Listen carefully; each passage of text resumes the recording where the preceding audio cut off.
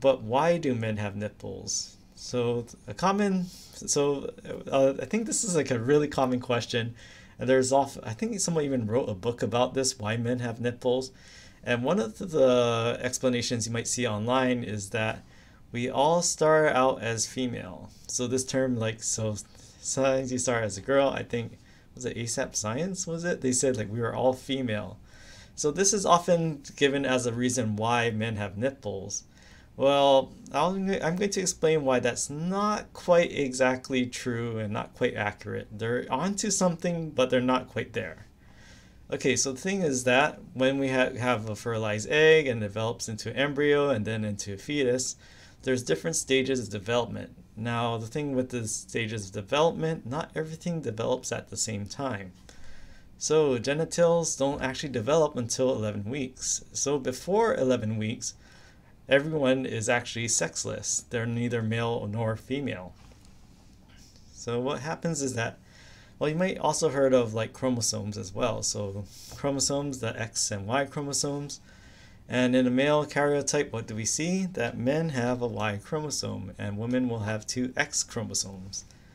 So what we have here is that before that 11-week stage is that we have the structures of genitals forming, but they're not quite male or female yet. So we have an opening, and what does this look like? Maybe this looks like a labia, and maybe this could be a penis or a clitoris, but it's not quite there yet. It's what we call a genital tubercle, which is neither male nor female at this point. So the fetus is like, okay, it's before 11 weeks, and it's like, what am I? And it's like, well, we don't know until those chromosomes those genes kick in. So at this point, before 11 weeks, the fetus and embryo is neither male nor female. It doesn't have any, again, this is what we have at that stage. Now with the X and Y chromosomes, again, in a typical female karyotype, we have two X chromosomes. And what happens is that these two X chromosomes, this is what's going to happen at this stage. These are going to fuse, and these are not going to fuse. So what happens is that this kind of like pinkish, like bright pink area is going to form the labia minora, and this genital tubercle is eventually going to become the clitoris. Now in the male karyotype, what's going to happen is that the Y chromosome has a special gene that actually sets off many other genes that are involved in male development. And what's going to happen is that this genital fold right here is actually going to fuse together, and it forms the body of the penis. And notice that where would be the labia majora in the female anatomy, it actually fuses together to form the scrotum. So, and of course the genital tubercle becomes the penis in the male anatomy. So they both start from the same structures. It just depends on the genes that are on the Y chromosome. That depends whether it develops into a fetus develops into a female external genitalia or male external genitalia. Alright, so the interesting thing is that it's not just about the penis and the clitoris or the labia minora majora and the body of the penis and scrotum.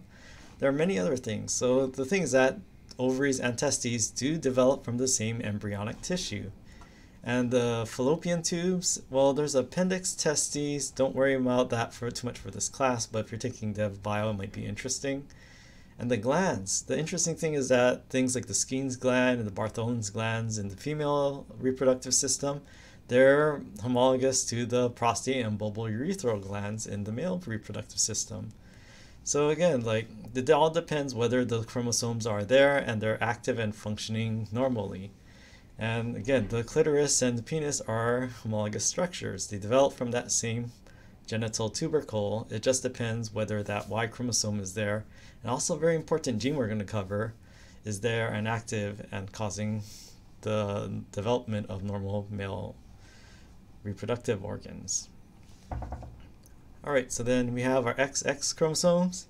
So again, double X chromosomes, you have female morphology, assuming everything goes normally, and then, or goes typically, I should say. And then XY results in a male development of male genitalia.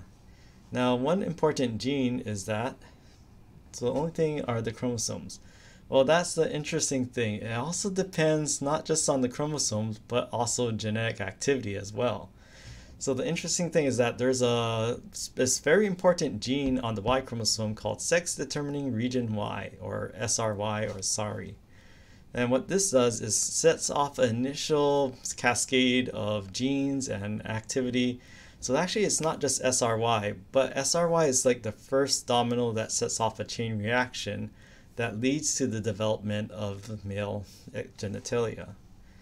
Now the interesting thing about SRY is that some things can happen. So again, if you have double X chromosomes, female, if you have X and Y chromosome and everything's functioning normally, it'll be a male.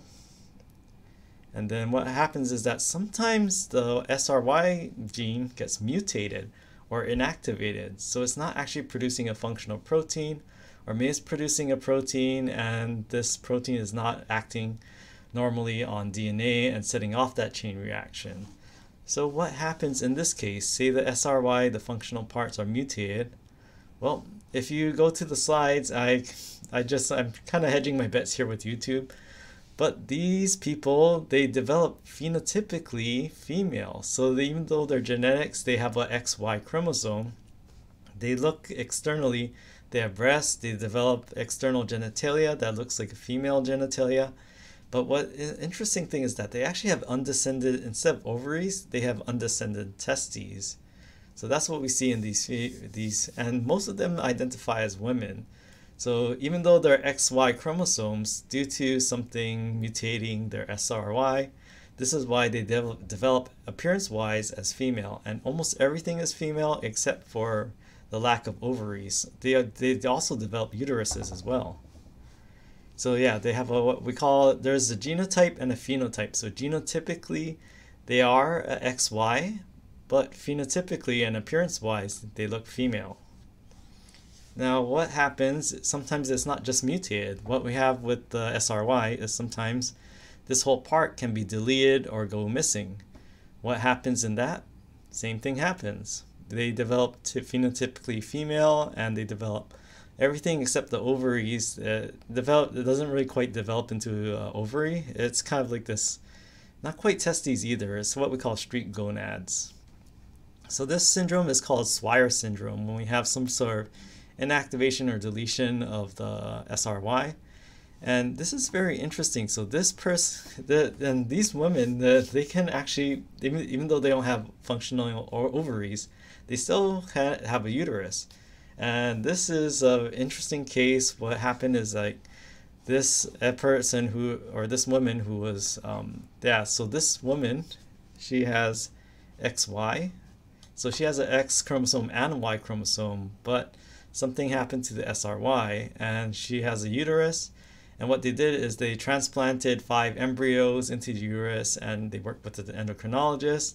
And basically what they did is they prepared everything. And oh yeah, they actually had to do a scratch in the endometrium to help with implantation of the embryos. And she was able to carry 1 to term and have a successful pregnancy. So it's interesting. This is an XY individual who was able to control like amounts of the hormones. And again, if you don't have the ovaries, how are you going to produce all the estrogen and progesterone? This is why if you read this paper that they actually, it was a very involved process. I mean, I was looking at like, wow, this is really complicated. And looks like a lot of work and taking hormones and regulating hormones and a lot of timing. Of course, it occurs in the UK. I'm sure if this happened in the United States, this would have probably cost like, the UK has like universal health care. I'm pretty sure if this happens in the United States, it would cost millions of dollars just to get all the specialists and medical and all the hormone treatments to actually develop this. But yes, this is a very fascinating case. This person, this woman who actually was able to give birth, carry something to term. Of course, they would need a donor egg because they don't have ovaries, but yeah, fascinating. This is why hormones are so important in terms of reproduction.